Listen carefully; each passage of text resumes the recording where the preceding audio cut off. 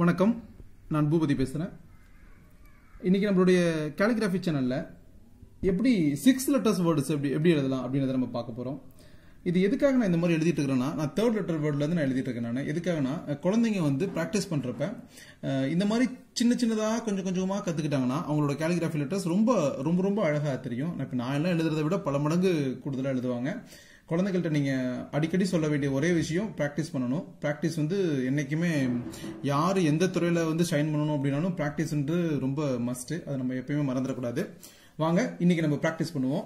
என்ன ப்ராக்டிஸ் பண்ணுவோம் அப்படின்னா, எப்படி இந்த செக்டு ஷீட்டில் எப்படி நம்ம 6 லெட்டர்ஸ் வேர்ட்லாம் எப்படி நம்ம எழுதலாம் அப்படின்றத நம்ம பார்க்க போகிறோம். நம்ம இப்போ நான் இந்த மாதிரி செக்டு ஷீட் எங்கே கிடைக்குதுன்னு சில பேர் கமெண்ட்ஸ் பண்ணியிருந்தாங்க. அவங்களுக்கு நான் என்ன சொல்கிறேன் அப்படின்னா, இந்த செக்டு ஷீட் இந்த ஸ்டேஷனரி ஷாப்லாம் இந்த மாதிரி செக்டு ஷீட் கிடைக்கும். நம்ம எல்கேஜி பசங்க அவங்களோட செக்டு ஷீட் ஒன்று இருக்கும் பார்த்தீங்கன்னா, அதை விட இது கொஞ்சம் சின்னதாக இருக்கும் பார்க்கறதுக்கு. அது கொஞ்சம் பெருசாக இருக்கும், இது கொஞ்சம் சின்னதாக இருக்கும். அதனால் இந்த மாதிரி இதில் ப்ராக்டிஸ் பண்ணணும். இதில் நான் ப்ராக்டிஸ் பண்ணுறதுக்கு முக்கியமான ஒரு காரணம், இந்த செக்டு ஷீட்டு நான் ஒரு லிங்க் வந்து டிஸ்கிரிப்ஷனில் நான் கொடுக்குறேன். நான் அதை நீங்கள் பிரிண்ட் அவுட் எடுத்துக்கோங்க. இப்போ இதை எப்படி எழுதணும் அப்படின்னு சொல்கிறோம் அப்படின்னா, இந்த ஸ்மால் லெட்டர்ஸ் எல்லாமே இந்த சின்ன பாக்ஸ்க்குள்ளே வரணும். கேபிட்டல் லெட்டர் எழுதப்ப இந்த 2 பாக்ஸில் வரணும். சரிங்களா? அப்படிதான் நம்ம இதை எழுத போகிறோம். வாங்க இப்போ நம்ம எப்படி எழுதுறதுன்றதை இப்போ பார்ப்போம். இப்போ நான் ஆப்பிரிக்கா அப்படின்னு எழுதுறேன்னு வச்சுக்கோங்களேன். இங்கே பாருங்க,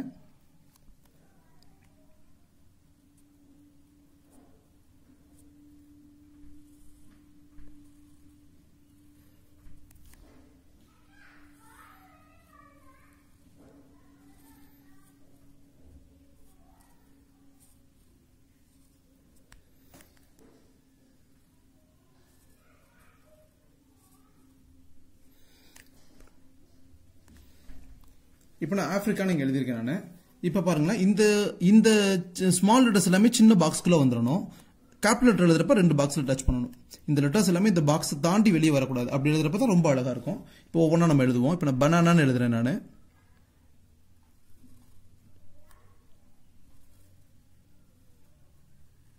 இந்த பி போடும்போது என்ன பண்ணுன்னா, இந்த இடம் சின்னதாக இருக்கணும், இந்த இடம் பெருசாக இருக்கணும். அப்போ தான் பார்க்கறதுக்கு ரொம்ப அழகாக இருக்கும். பாருங்களேன்,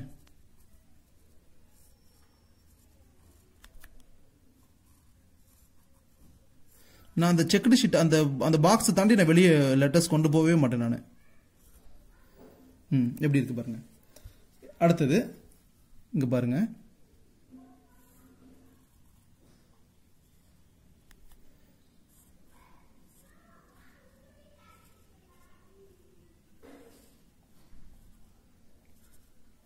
இந்த மாதிரிலாம் நம்ம எழுதுறப்ப நம்மளோட எழுத்து ரொம்ப அழகாக வரும்.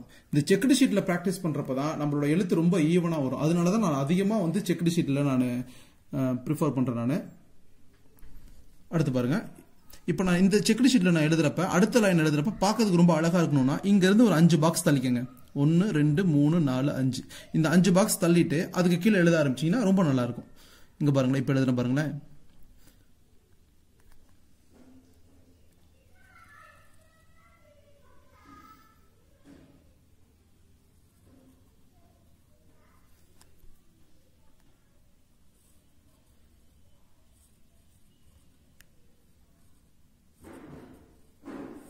சில பேர் கேட்டாங்க, சார் நீ ரொம்ப மெதுவாக எழுதுற மாதிரி தெரியுது அப்படின்னு சொல்லி.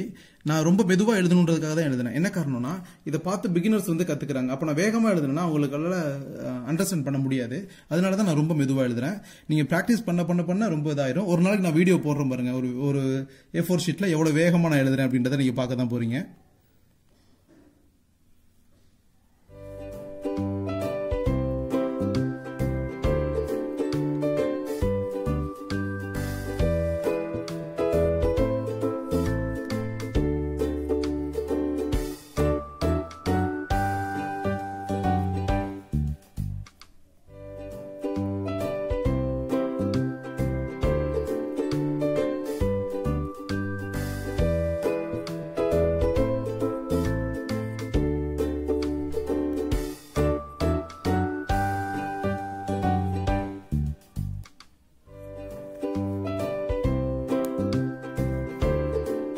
இப்போ நான் அடுத்தது எழுதுறேன். 5 இது தள்ளிக்கிறேன். நான் 1 2 3 4 5.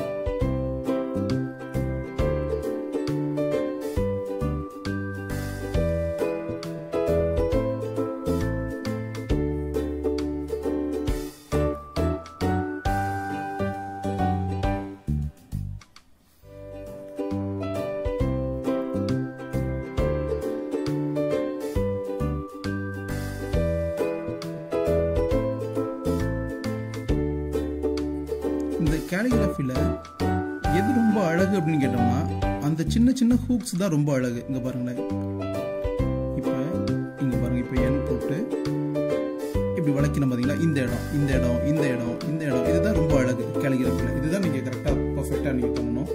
இதெல்லாம் பை ப்ராக்டிஸில் எல்லாமே ஈஸியாக வந்துடும், நம்ம ஒன்றும் பயப்பட தேவையில்லை.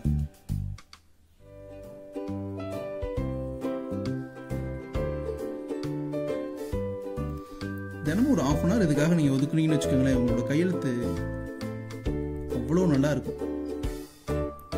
என்னோட கையெழுத்துலாம் உங்கள்கிட்ட சொல்கிறதுக்கு என்ன, என்னோட கையெழுத்துலாம் ரொம்ப மோசமாக இருக்கும். இந்த முட்டியிலலாம் எங்கள் அம்மா அடிப்பாங்க, இந்த முட்டியில் அடிச்சுக்கிட்டே இருப்பாங்க எங்கள் அம்மா. என்னென்னா எழுத்து வரலன்னு சொல்லி. அதுக்கப்புறம் நான் தொடர்ச்சியாக ப்ராக்டிஸ் பண்ணி எனக்கு இந்த மெத்தடு வந்ததுக்கப்புறம் எனக்கு ரொம்ப ஆர்வம் வந்துருச்சு. அதனால் கையெழுத்து நல்லா இல்லை அப்படின்னு சொல்லி நீங்கள் யாருமே குழந்தைகளை திட்ட வேணாம். அன்றைக்கி ஒரு சூழல் கரெக்டாக அமைகிறப்ப அவங்களோட கையெழுத்தை கண்டிப்பாக அவங்க ரொம்ப நல்லதாகவே அமைச்சுக்குவாங்க.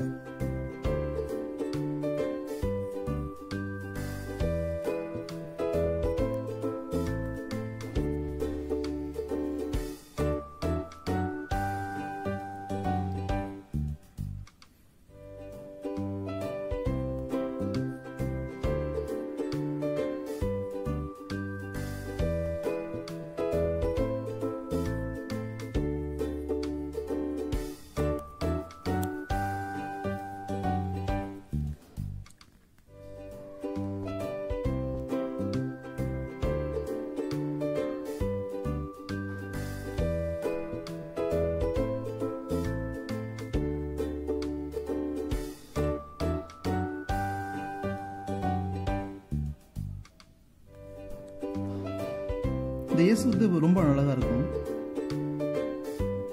கேலிகிராஃபி கற்றுக்கிறவங்களுக்கு நான் இன்னொரு விஷயம் என்ன சொல்லுவேன்னா, நீங்கள் எங்கேயெல்லாம் கடைகளுக்கு போகிறப்ப கேலிகிராஃபியில் ரொம்ப லெட்டர்ஸ்லாம் எழுதியிருப்பாங்க, அதெல்லாம் நீங்கள் பார்த்தீங்கன்னா அதை நீங்கள் மனசில் வச்சுக்கணும்.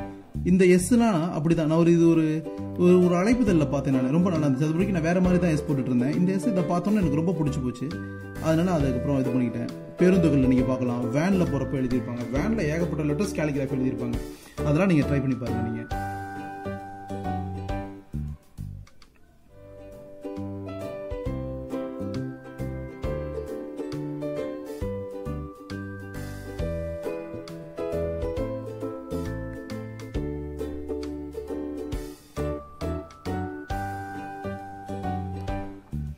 இந்த மாதிரி ரொம்ப சிறப்பாக நீங்கள் எழுதி ட்ரை பண்ணி பாருங்கள். தினமும் அப்டேட் ஆகிற வீடியோவை நீங்கள் ப்ராக்டிஸ் பண்ணி பாருங்கள். அது ரொம்ப ரொம்ப நல்லாயிருக்கும். கமெண்ட் பண்ணுங்கள். நீங்கள் உங்களுக்கு ஏதாச்சும் டவுட்ஸ் ஏதாச்சும் இருந்துச்சுன்னா, இந்த வேர்ட்ஸ் எப்படி எழுதலாம், இந்த லெட்டர் எப்படி எழுதலாம் அப்படின்றத நீங்கள் அவசியம் நீங்கள் கமெண்ட் பண்ணுங்கள். நான் கண்டிப்பாக நான் ரிப்ளை பண்ணுறேன். அதை விட இந்த சேனல் உங்களுக்கு பிடிச்சிருந்துச்சுன்னா உங்களுடைய நண்பர்களுக்கு நீங்கள் ஷேர் பண்ணுங்கள்.